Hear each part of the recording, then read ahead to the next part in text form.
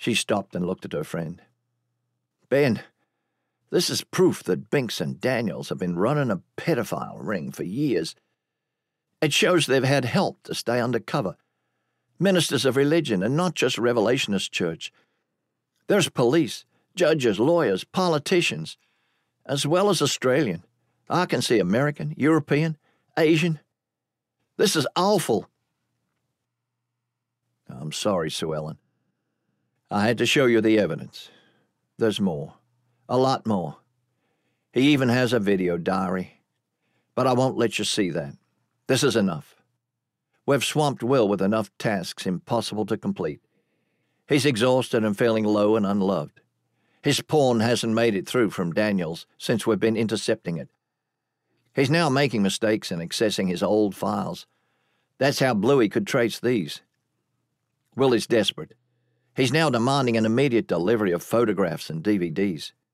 Daniels has promised to leave it at a drop-off point on the Northern Territory border. I say we take him there and arrest him. We don't need him anymore. We've got Daniels.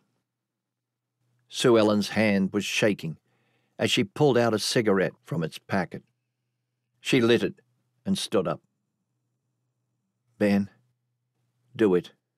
And do it soon. She walked to the door of her office. As she let her friend out, she said, "And Ben, I don't want him back. You know what I mean." 2 days later, Major Binks received a message from his contact in the Adelaide Revelationist Church, a Major Daniels. Neither knew that their communications was managed by the Pine Gap commander and her chief crypto analyst. Major Binks hurriedly requisitioned one of the facility's off-road vehicles and drove south to the Northern Territory South Australian border. As he retrieved his parcel from beside a large and conspicuous tree near the border sign, 2 AFP officers arose from behind a screen of bushes. One held a shovel, the other held a pistol. It was aimed at the Major's chest.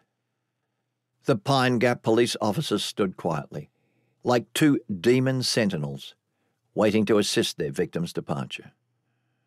The only words they spoke was to instruct the Major to start digging. The Eagle Scout sweated profusely as he dug, all the while trying to convince his captors that they really didn't want to execute him. He offered them every conceivable reward his warped mind could think of, but he was quite unsuccessful. "Major, give it a rest.